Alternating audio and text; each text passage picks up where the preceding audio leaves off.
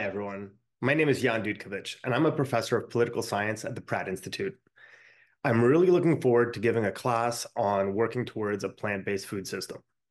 So what will we cover in this class? Well, the first thing we're going to do is ask what a food system actually is, and I'm going to give you an introduction to food systems analysis that will allow us to understand the various social, political, and environmental factors that all tie together to create both the food system we have and also that determine the place of meat within that food system.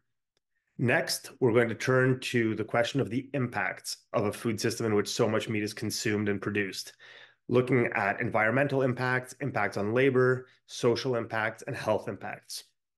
We're then going to ask whether or not we can continue producing meat and consuming meat at such a large scale to keep agricultural production within planetary limits.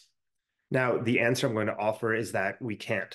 And so in the third part of the course, we're going to turn to options for moving away from a predominantly meat-based food system, where we're going to look at questions of individual change, social change, and norm change, the role institutions can play in driving a sort of shift away from a meat-based food system. And we're going to turn to alternative proteins or plant-based analogs for meat, dairy, milk, to ask the questions of both whether or not these are, in fact, environmentally preferable to conventional animal-based products and what role they can play in a transition away from meat. Finally, we're going to turn to questions of policy. What policies are available to usher in this shift towards a more sustainable food system?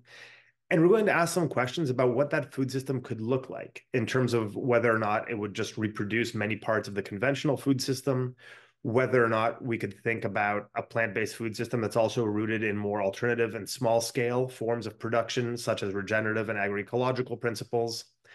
So these are some of the questions that this course is going to address, and I really look forward to giving it, and I really hope you'll join me.